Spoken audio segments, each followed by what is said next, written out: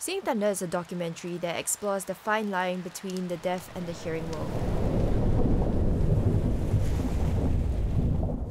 We follow Tina and Ama as they navigate their place in between these worlds through their personal experiences.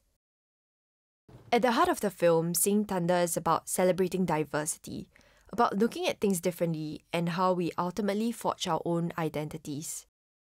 And through this, we also met a lot of inspiring individuals that made us reflect how we perceive sound.